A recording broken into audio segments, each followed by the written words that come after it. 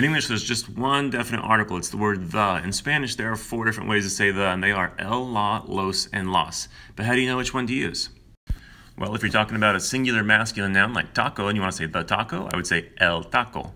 Singular feminine noun like quesadilla, I would say la quesadilla. If I want to make those plural and say the tacos or the quesadillas, I just choose the plural version of those. So los tacos would be the tacos, and las quesadillas would be the quesadillas.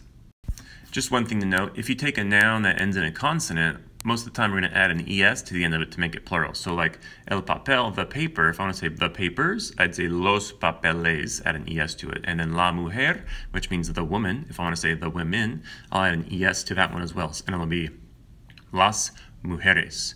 Again, definite article is the word the, and in Spanish it's el, la, los, and las. Hope this helped. Adios.